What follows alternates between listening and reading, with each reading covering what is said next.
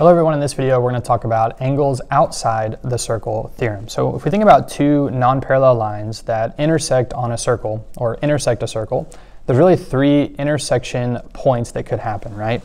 These two lines could intersect on the circle, they could intersect inside the circle, or, what we're going to talk about in this video, they could intersect outside the circle. So let's talk about our theorem and let's look at some examples and solve some problems.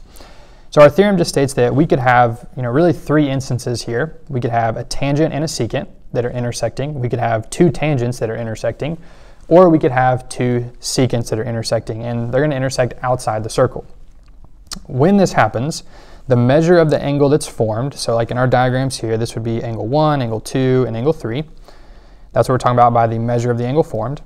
It is 1/2 the difference of the measures of the intercepted arcs. So let's take a look at these three diagrams that we have, because these are the three scenarios or the three cases that we could see.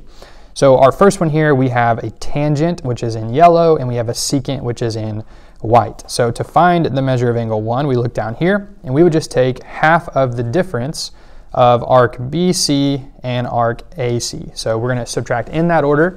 So measure of arc BC minus the measure of arc AC, we'll take half of that, and that'll give us the measure of angle 1. Now if we look at the next diagram here, we have two tangents, and we're going to try to find angle 2, so that would just be the measure of major arc DFE minus the measure of minor arc DE, and then we would take half of that.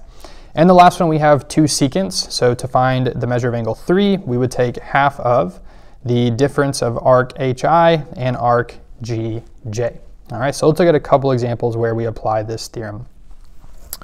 So example 1, pretty straightforward. We want to find what x is equal to. So we're just going to say x is equal to 1/2, and we're going to subtract the two intercepted arcs, okay? So now we're going to do 178 minus 76, and that gives us 102.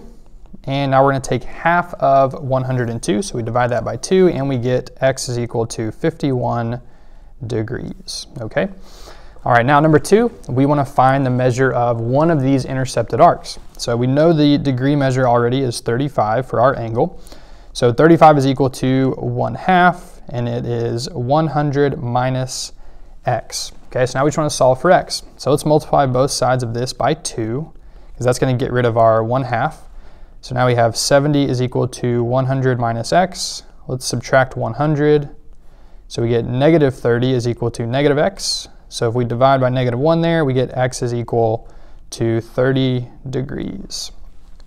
All right, in our last example, we have to apply a little bit here, come up with a number that's not there. Well, here we have two tangents that are intersecting our circle.